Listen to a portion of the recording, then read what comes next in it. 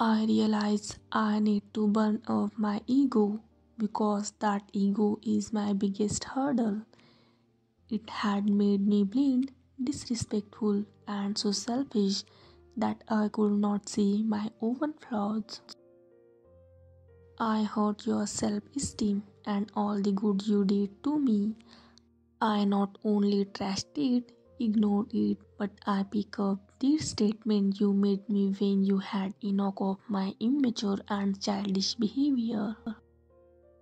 Each time you try to tell me what's better for me, I take it as an insult and take it very personally. I didn't want to be the wrong person ever, but all my mistakes down up to me when I suffered during the long separation. I realized that if only I didn't have such a huge swollen up ego, I would have seen your love as love, your advice as a pearl of wisdom that I could use.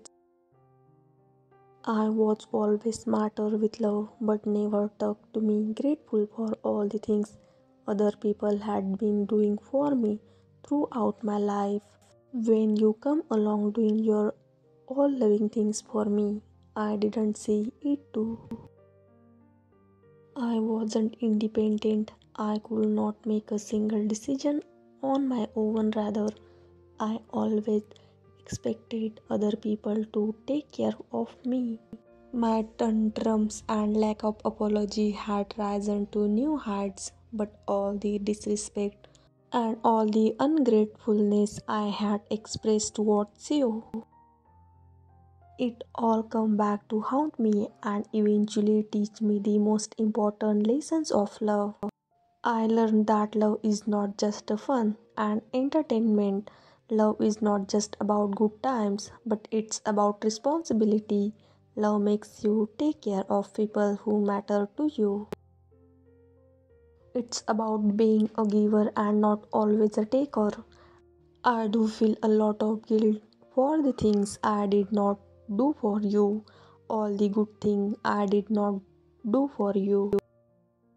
It hurts me because back in those days when I had all the time and opportunity, I took your presence for granted in my life. But now I feel immense love for you without getting angry with myself.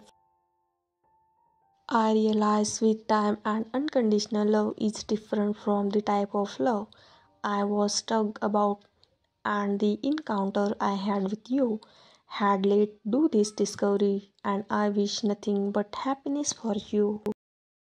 Thank you for watching.